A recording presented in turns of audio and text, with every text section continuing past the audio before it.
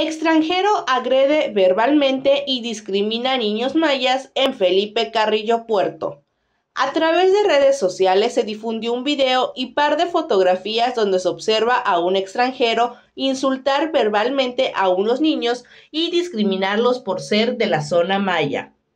Este hecho hizo enojar a todos los usuarios de redes sociales, a la población de Carrillo y a la presidenta de ese municipio. Cabe mencionar que el estadounidense dice ser instructor de tenis y pelea en la cancha agrediendo verbalmente e intimidando a los jovencitos.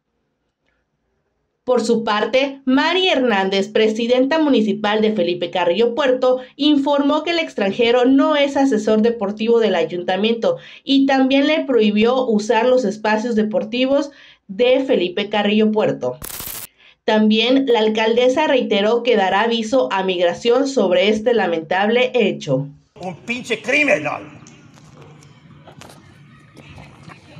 Fuck you.